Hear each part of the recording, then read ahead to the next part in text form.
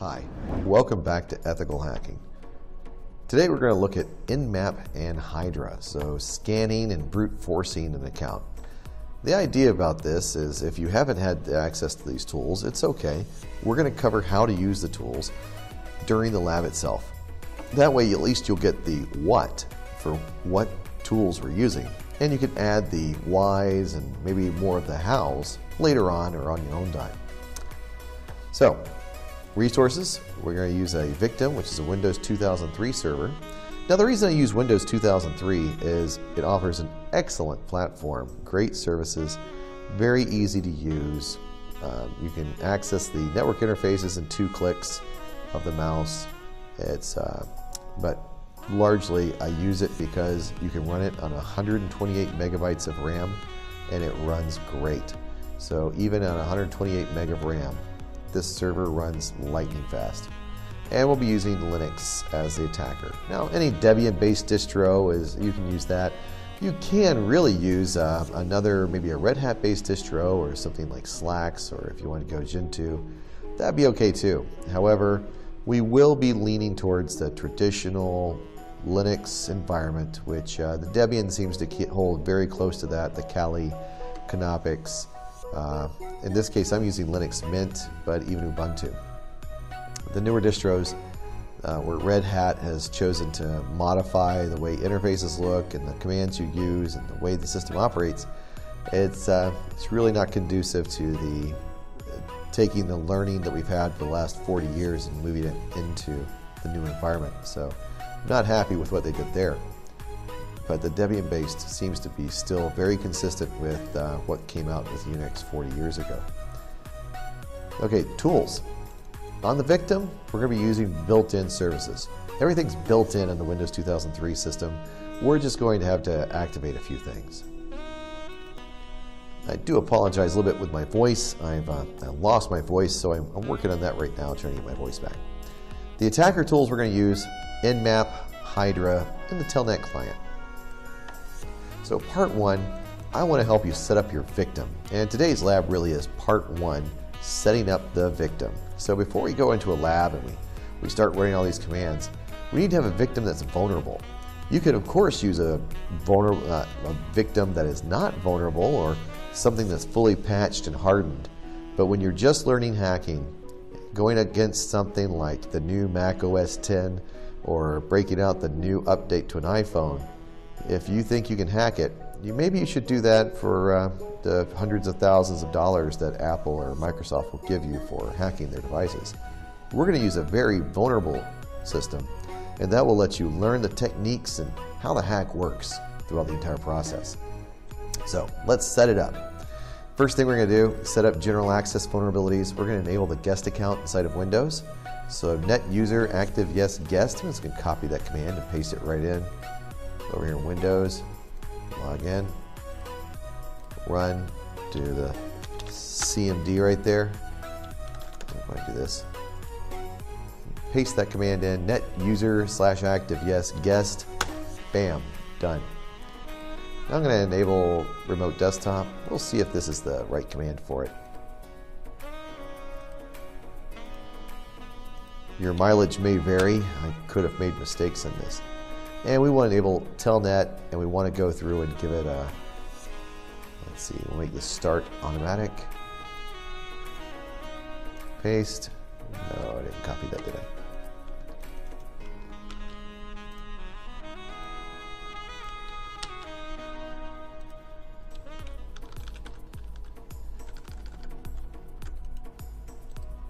There we go.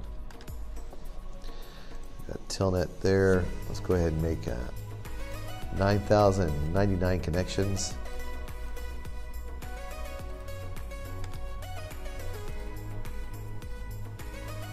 Let's make it fail 100 times before it kicks us out. Now the reason I'm setting this is so we can have lots of people attacking the system at one time, and then the 100 fails lets us fail with the login 100 times before it causes a problem for us, before it kicks us out. And we'll start the telnet server. If it's already, oops, I didn't copy that.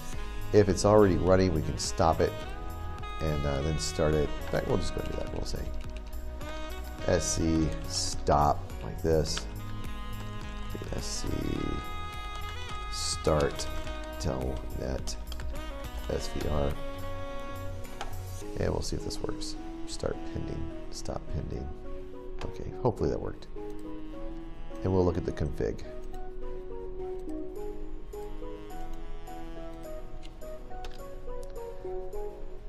All right.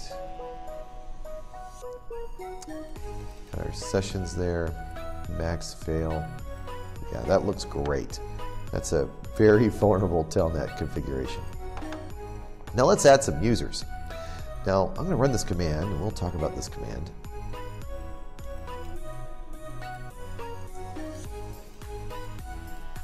This command, net user add active yes. That's pretty self-explanatory. And then we have Fatma Amitaf. Now the Fatima right there, and then Amitaf right there, that's the username and that's the password. So for the password, because I'm going to be doing a brute scan with Hydra here that's just going to be using the reverse of the username, right there I've just reversed the username and I'm using that as the password. Slash full name, we're saying this is Fatma Abdullah, and then a comment, marketing purchasing agent, Abu Dhabi branch. So I'll press enter. Great. Now I'm going to add her to the telnet clients group.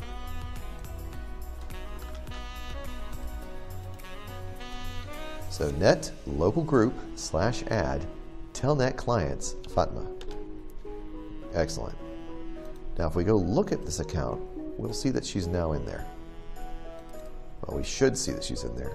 There we go. We can see her details. And if we go to groups, telnet clients, we can see Fatma's right there. And yes, you can get to it just by clicking on her and going member off. There you go. So now she exists. Over here, we're going to create some file shares for enumeration and access. This way, we can actually set up some file enumerations when we do shares. We're not going to use it in the next lab, but it's good to have. You know, it's good to make your box as vulnerable as you can. So the first command there just made the directory shared. Now I'm going to try to run iCackles on this.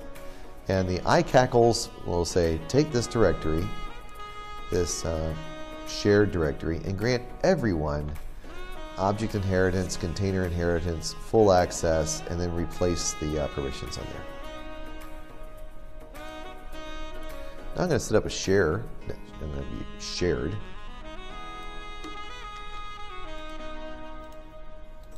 And we'll see that net share shared equals, and then the SQL and / shared, grant everyone full access. And we've done that. Now I'm going to do the same thing right here. So we'll run these commands. Let's take that off, copy that, and I'll just paste this. So, and I made a mistake. Got that, right, exists. Oh, look at that. Why do I have that? Marketing, net share, marketing, remark, grant, button of full.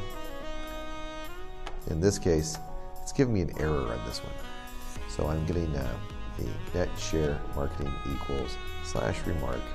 I've got that. And the / grant, the Fatma, full is going to have to be, it's going to have to change just a little bit there.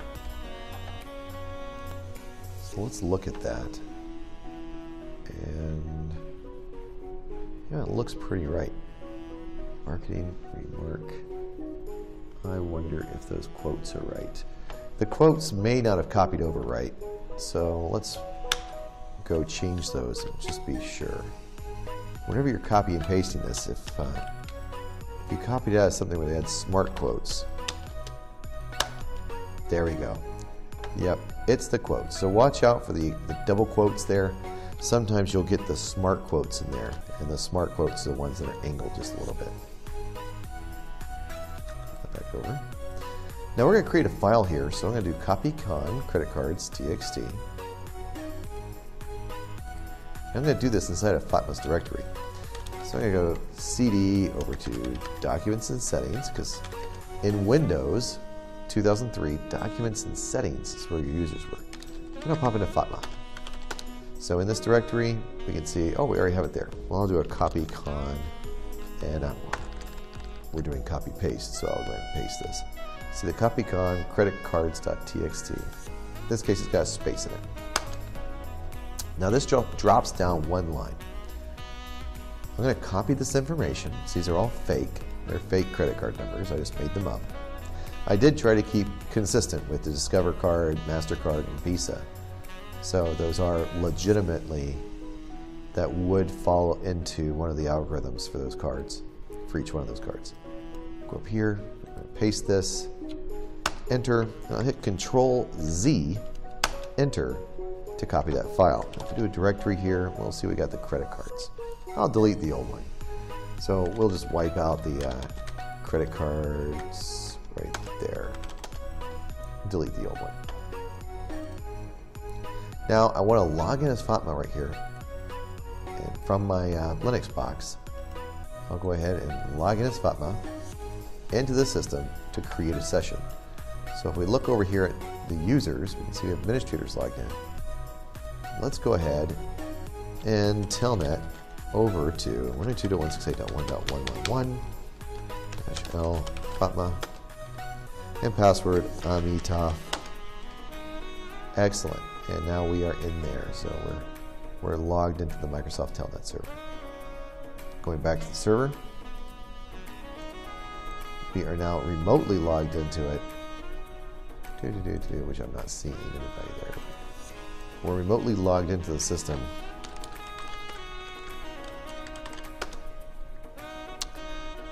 From my system. So now that we've done that, we've set up our lab environment.